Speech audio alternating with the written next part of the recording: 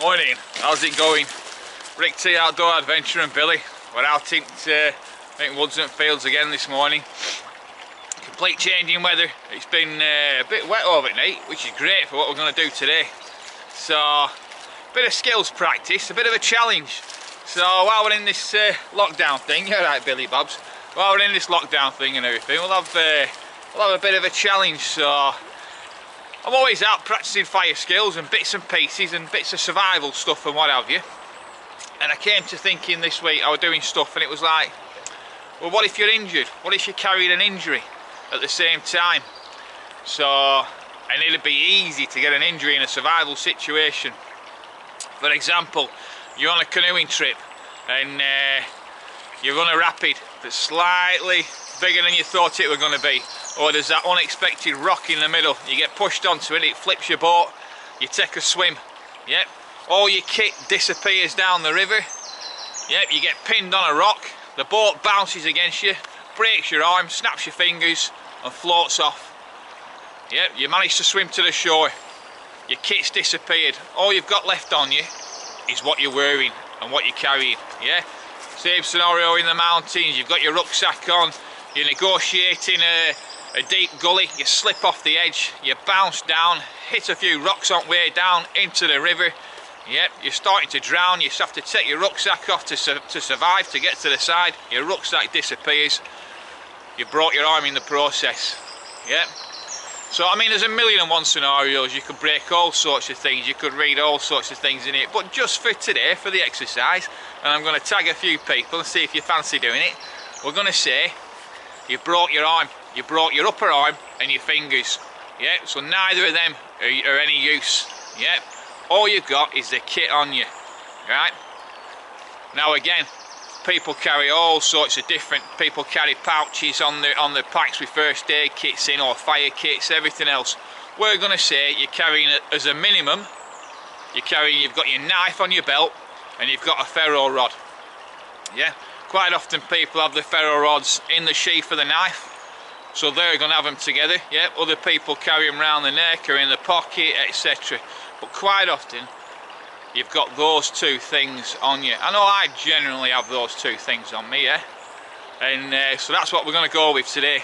Yeah, so first thing, you snap your arm. Shit, it's, you know what I mean, it's going to be giving you some grief in it. You're not going to want to concentrate about surviving, getting a fire going, etc. Your arm's broken, it's a mess. So what do you need to do with that arm? You need to support it. But as we've said, all your kit's disappeared down the river, yeah, or wherever this incident's happened, you've lost your kit, yeah. You might have run away from a bloody grizzly bear and jumped in a river or whatever, you know, and lost your kit. But yeah, you've got this broken arm to deal with. It's snapped to you, your fingers are broke. Because it's snapped to you, the weight's pulling it down, it's opening that wound up, it's going to hurt. You're going to need to support this arm. So what we're going to do today is we're going to get a fire going with this minimal kit. Yep, it's a bit wet today, so it's ideal for training purposes. Yep, we could take it further into we need to build shelter, we need to find water, we need to find food. There could be further episodes with this broken arm, but for now we're going to get a fire going. So a few tips and tricks along the way. First job, with no kit, yep, we're not going to start making stuff out of the undergrowth. Yep, it's getting late, I'm cold, I'm wet, I'm tired, I need a fire going. Yep, I want to keep warm. I'm going to get this blooming arm sorted. What can I use? I can use what's on me. I've got my knife, but I ain't going to start cutting stuff up because I'm going to need this clothing. So your best bet, remember, this arm's knackered. From now on, I can't use that left arm. So everything becomes a chore. Everything becomes hard work.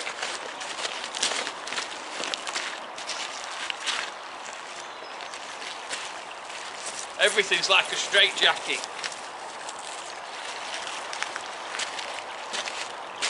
Well, I ain't going to do any acting and wincing with pain and stuff like that. But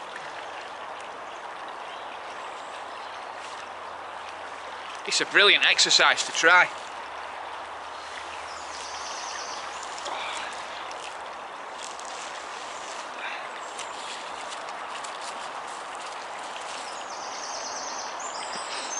So I'm down to my t-shirt. So what we're going to do, we're going to use this t-shirt.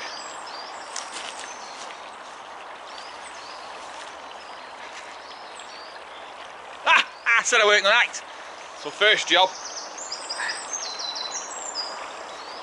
get your arms out. There's a couple of ways you can do this.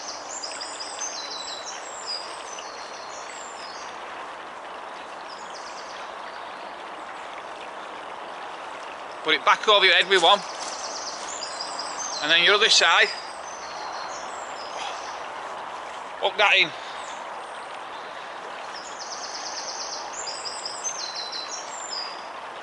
Straight away we've got a sling.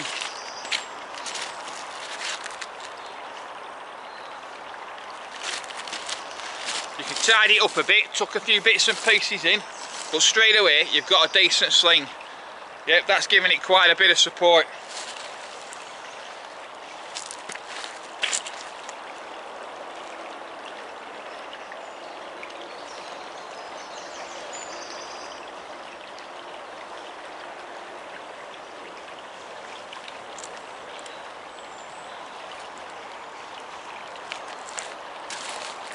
Get the rest of your kit on to stay warm.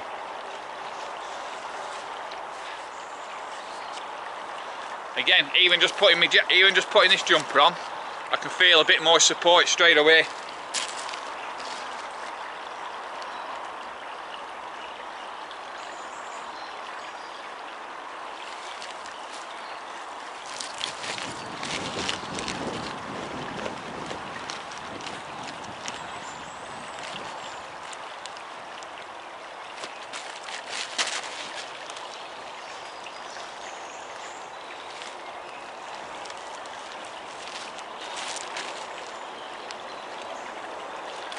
Now it's funny when you try this, try it, because you find all sorts of things out that you didn't think you would. Like, how do I do this zip up now? I can't. But luckily with this jacket, it's got buttons on it.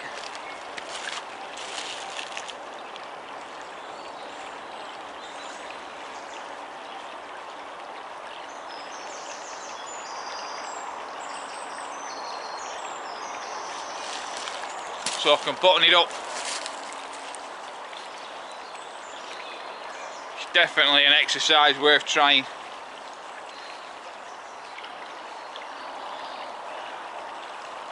It's warming up actually out here. I might not need this jacket in a bit. But the pockets are handy. Because what I'm going to be doing now, I'm going to have to find tinder and find the resources to make a fire. And like I say, it's been a bit wet overnight. So these pockets are going to come in bloody handy, because I've not got two hands to hold stuff in. I've only got this one hand. Yep. So I'm going to be utilising my pockets. Right, let's go and sort some fire out.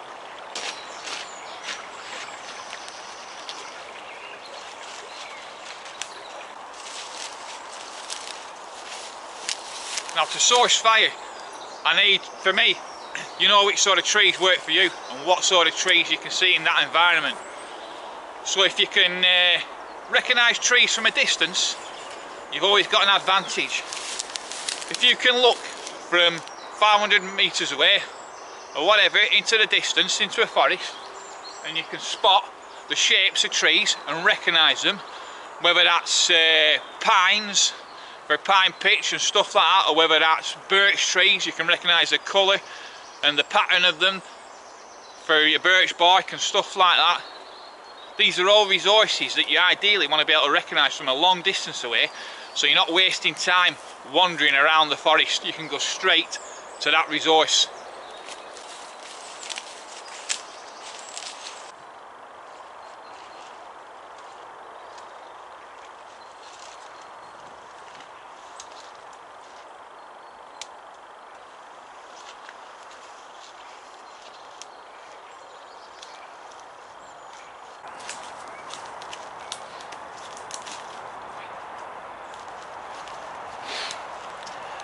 Found a decent spot for my fire. I hope you can see alright. It's a little bit dark in forest, it started drizzling again, so I've got some protection. But found some cattails on the way in. So again, good flash tinder. So just keep your eyes open for what you're walking past. Yeah. Shove them there. I'm going to gather some bits and pieces and bring them back here. And I'm going to do my processing in the spot where I'm going to light my fire. So if I drop anything, it's in the right location. Because like I say, with one hand, it's going to be hard messing about. So I'm going to get some dry wood and bits and pieces.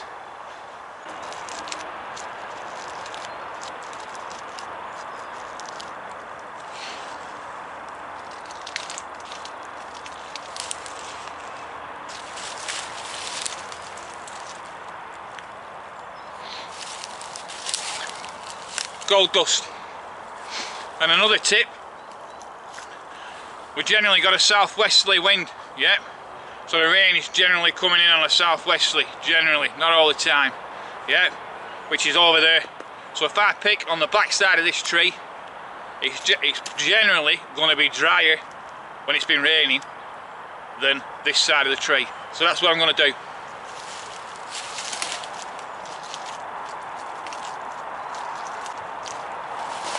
And I'm shoving them all in this pocket. This is going to be the pocket where I process my material.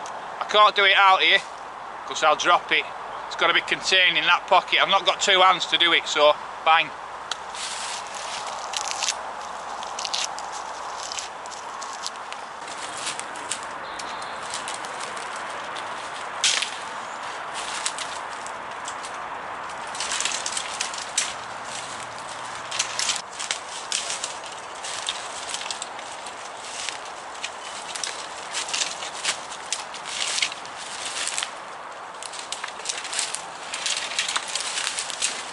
Standing dead wood is always the best. Not easy with one arm though.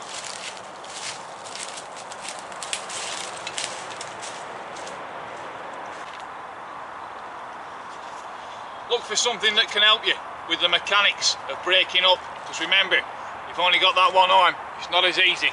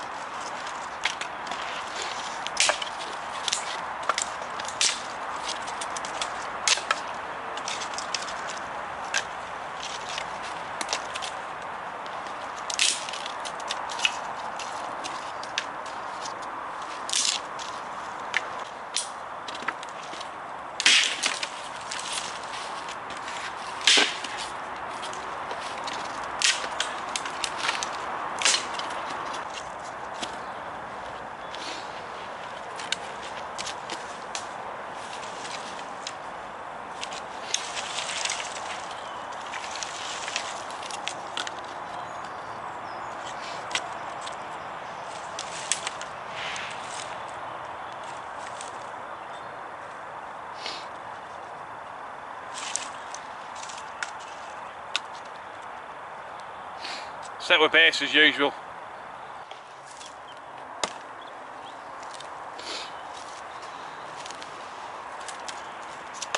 I'm going to give myself as much of an advantage as possible.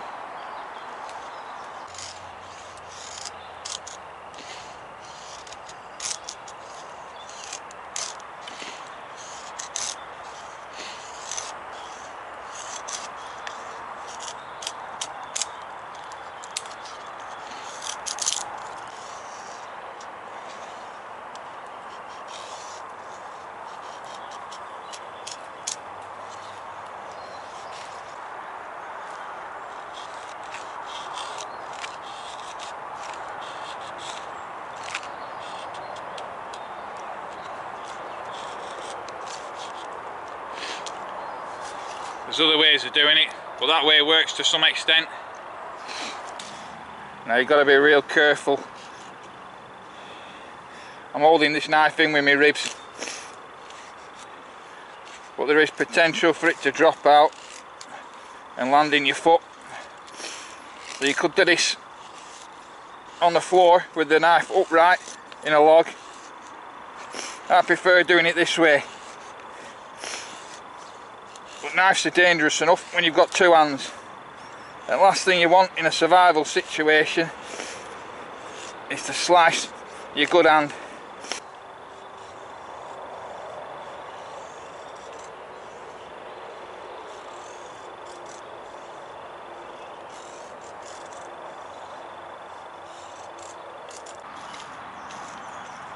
What I'm going to do, I'm just going to pin that in a bit.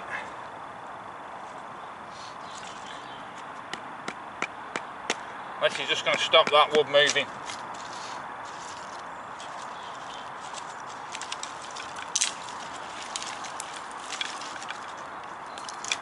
These are all the little bits you've got to think about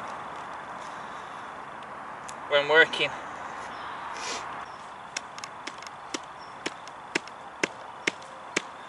Put the knife in there.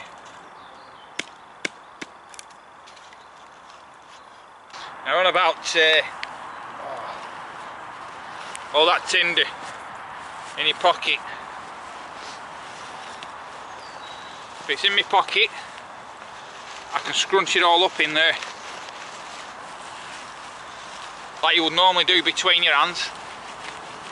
I've got to use my pocket, so a pocket's blooming handy. Even if it was just your pant pocket, whatever, your pant pocket might be easier to some extent, but I had my jacket on at the time, so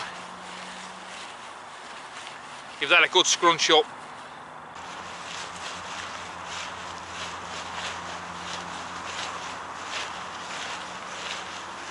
It's not been the easiest to make feather sticks in this forest because a lot of this wood's very punky.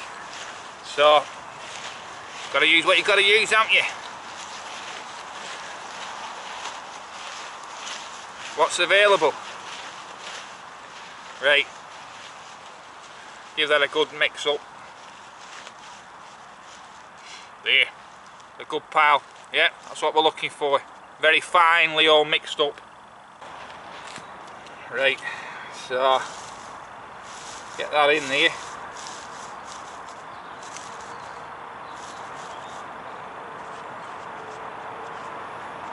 This is a little bit, these cattails are not the best stuff today. They're a little bit wet.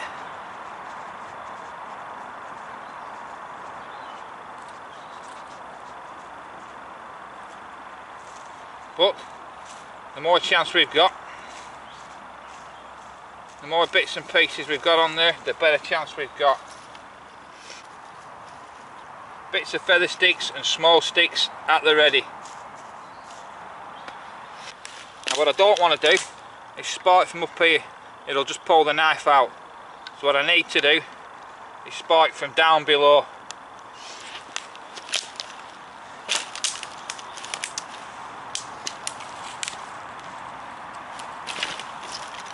I'm going to put my foot on it to hold it in place.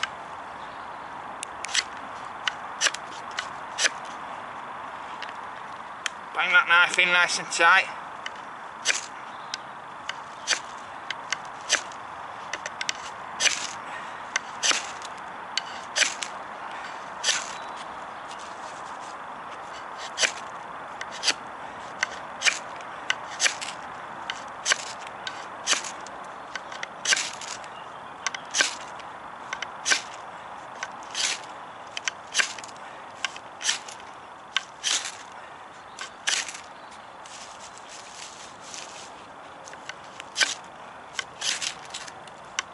Everything's a little bit damp, but it'll go. It's only a matter of time.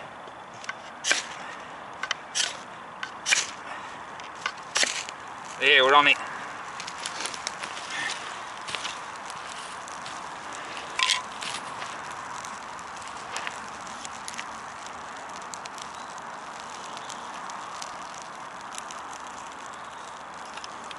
Get my little sticks on.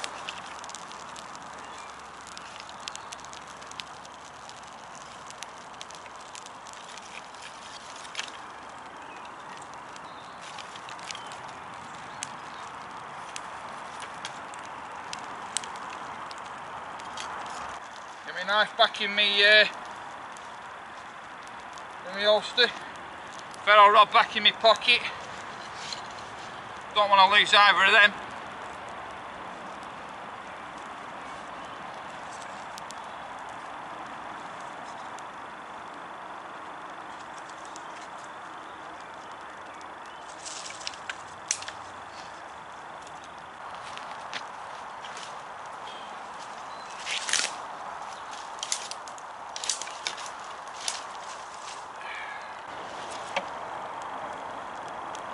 So there we have it. Fire with one hand. It's not as easy as it looks. Just the simple stuff. Yeah, I mean it's been air graft even moving this camera about with one arm and trying to set it. It's been air graft, hasn't it, Billy? But yeah, it's a great skill to practice, and it just sort of lets you know the difficulties. Do you know what I mean? It highlights those simple little things, like all you have to do is break an hand or a few fingers or an arm or something or a leg or whatever, and everything becomes so much harder. So it's a great skill to practice. So, you know, and it's just fun as well. It's a bit entertaining having a go at it. So what I do, so I'm going to tag a few people. We'll start a tag running if you fancy it. You don't have to do it, but if you fancy it, why not? So Ant survived the night. I know you're loving your bushcraft and you're getting out learning new things all the time. So have a do, Ant, have a do. Jimmy, go on, Jimmy Lundy, bushcraft and wild camping. Let's see Jimmy do it as well. I know Jimmy loves the tag. So, and also, how about Captain Bushcraft off Instagram? I know you're not on YouTube, Captain, but have a do on Instagram. Just have a go at it. And the stipulation is, the rules are, you've got to use a fire steel and a knife. That's the only two things you can use. You've got to get your tinder out in the field. You can't take it with you. And see what you can do, lads. Yeah, and see if you can do it slightly different than me, lads. See if you can think of something else, another way.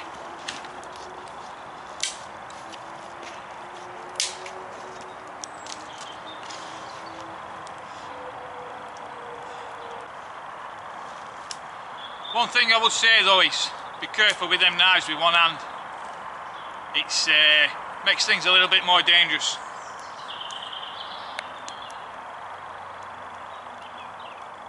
But it's all good stuff. Another thing, get some outdoor first aid or read up on it. Yep, try and learn some stuff. Yep, before shit happens. Even if it's simple stuff, breakages and cuts and contusions and stuff like that. Try and learn a bit of stuff.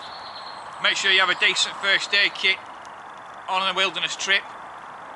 If you don't, make sure you've got the knowledge upstairs to deal with it. There's quite a bit of plant life and stuff like that that you can use for painkillers and things like that. There's quite a few around here. We might look at that some other time. Anyway, thanks for joining us this morning. And I hope you engage with the tag and enjoy doing it if you do it. But I say be careful with them knives. Look after yourselves anyway. Alright, thanks a lot everybody. See you later. Ta-da.